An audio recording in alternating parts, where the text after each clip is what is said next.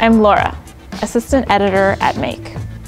Let's be honest, we could all use a little help maintaining better teeth brushing habits. Experts recommend that you brush for 2 minutes twice a day, but most people don't even come close to that, kids or adults. The Toothy Toothbrush Timer by Steve Hofer will help you get those recommended 120 seconds each time you brush. Every time your toothbrush is lifted from the holder, the teeth start chomping and continue cheering you on until your time is up. When the teeth finally come to a stop, just replace the toothbrush in its holder and the timer will reset. It works by using the famous and versatile 555 timer chip in conjunction with a modified servo. We could have designed this project using an Arduino or other microcontroller, but it's so simple that all you really need is the 555 timer. Let's get started making one. You can pick up the electronic components for the build at your local Radio Shack. You might find a pair of wind-up chattering teeth at a local party shop, or you can easily source them online. Check the project page for advice. You'll need a day to complete this project. It is moderately difficult and requires a basic understanding of schematics and soldering to complete. The project only requires a few tools, most of which you probably already have access to. Chattering teeth come in several different designs, which will determine how you prepare them. Carefully pry the hinge apart or remove the hinge pin or spring. In either case, remove all the parts except for the hinge mechanism.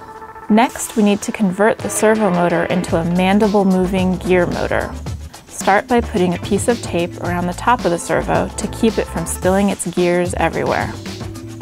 Next, remove the screws from the back of the servo and desolder the 2 solder points that connect the circuit board to the motor.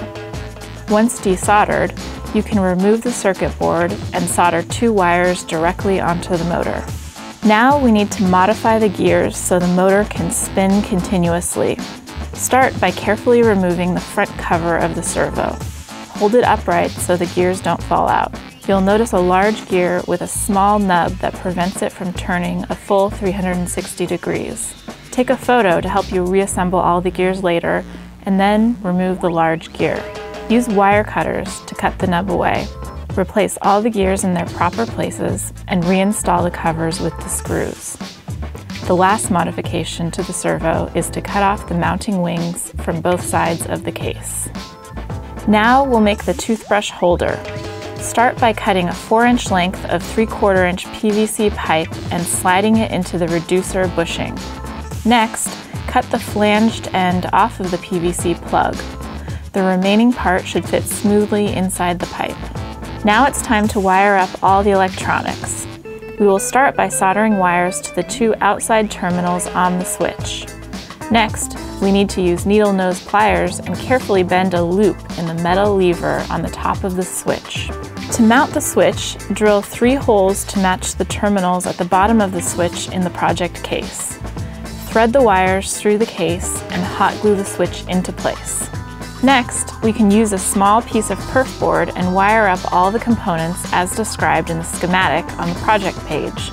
You can find the link at the bottom of the screen.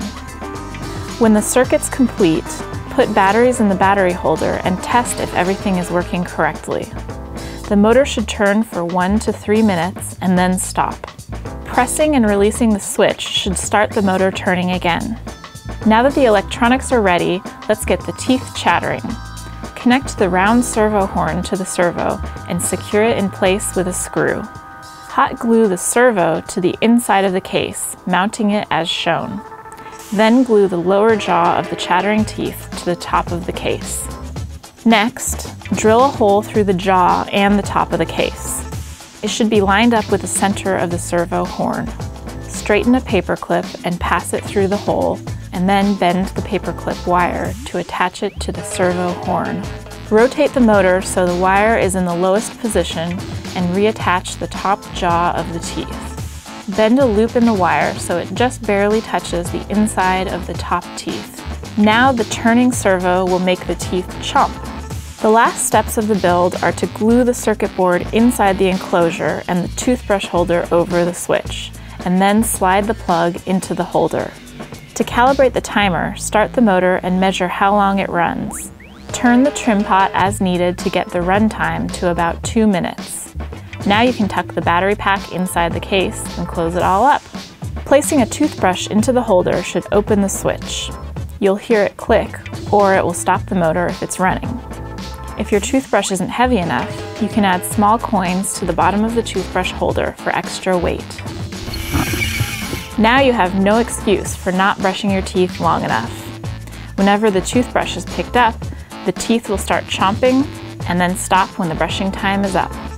Returning the brush to the holder turns off the timer and readies it for the next brushing. You'll love it, and your dentist will thank us. Be sure to check out more details about the Toothy Toothbrush Timer build on the project page. You can find the link below. It's also a great place to share your build and ask questions. Until next time.